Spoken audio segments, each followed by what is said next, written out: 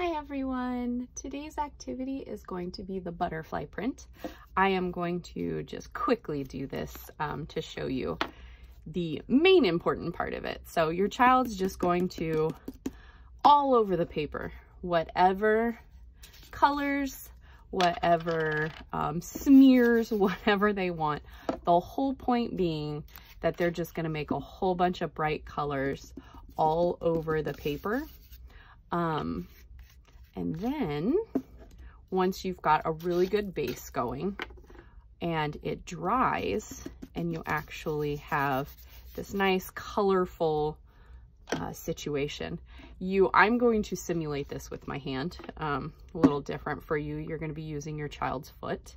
But once it's dry, you can go ahead and you can, right in the center of it, you're going to use their foot and their little toes in the middle. And then once that dries, you can even draw a little face on it. And then you can cut out the shape of a butterfly, and it can be a nice little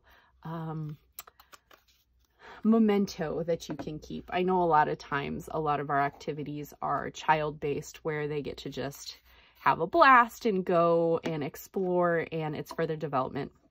This is both. You can actually let them just paint and create, and then once it's dry, you can turn it into something special that you can keep and say this is from, you know, their younger years, the fun pandemic art project that you get to keep. So this is just my little simulation. This will actually be their foot if you want to do that. You can do it in white, you can do it in black, brown, whatever color. And then you can write their name on it, on the back of it, after you've cut it out into the shape of a butterfly. So hopefully this is a great memory that you can keep together, and I hope you enjoy it. Thank you so much.